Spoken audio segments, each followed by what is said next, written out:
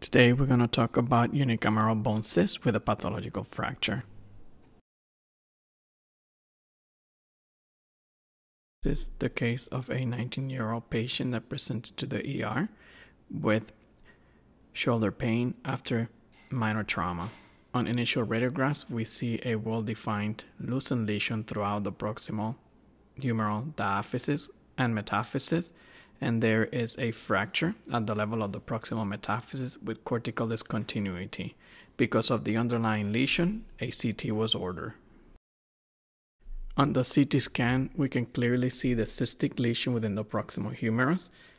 There is endosteal scalloping and thinning of the cortex. Important, the lesion extends beyond the physis. Also, because of the fracture, there is a large hemarthrosis within the glenohumeral joint. Please note that there is no periosteal reaction in this examination and there is no evidence of matrix production. MRI of this patient with T1 and T2 fat suppressed images show a large intraosseous lesions within the proximal humerus, which extends from the diaphysis, metaphysis, and into the epiphysis. The lesion crosses the growth plate. There is no normal bone trabecula between the lesion and the physis. This lesion shows a combination of increased and decreased T1 and T2 signal intensity related to fracture and hemorrhage within the lesion. That is the increased T1 signal intensity, which is related to methemoglobin. Usually, these lesions show decreased T1 signal intensity and increased T2 signal intensity. In the absence of fracture, there is an associated glenohumeral hemarthrosis due to the fracture. There is no surrounding mass and there is no periosteal reaction. If there was contrast in this examination, we would see peripheral thin contrast enhancement but no central enhancement.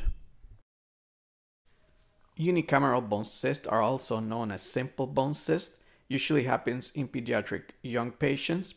It's very common at the proximal humerals, although it can happen in any other bones such as the proximal femur, but 50 to 60% happen in the proximal humerus. These lesions are non-aggressive, are well defined, they have a narrow zone of transition and show endosteal scalloping. There is no cortical breakthrough or periosteal reaction unless it's fracture, and there is no surrounding mass. Also, this lesion happens in the metaphysis. The classification is between active and latent, and it's important to note the classification in imaging because it varies in treatment. Active lesion will extend all the way to the physis, and a latent lesion will find normal bone between the lesion and the physis. The treatment is non-operative for active lesions with aspiration and methylprednisolone acetate injection, although it has to be done several times, and operative will be curettage and bone graft for latent cyst that does not extend into the physis. The differential diagnosis would include a aneurysmal bone cyst or a telangiectatic osteosarcoma, although they look different on cross-sectional imaging. Aneurysmal bone cysts usually have fluid levels, which we don't see on unicameral bone cysts unless they've been fractured.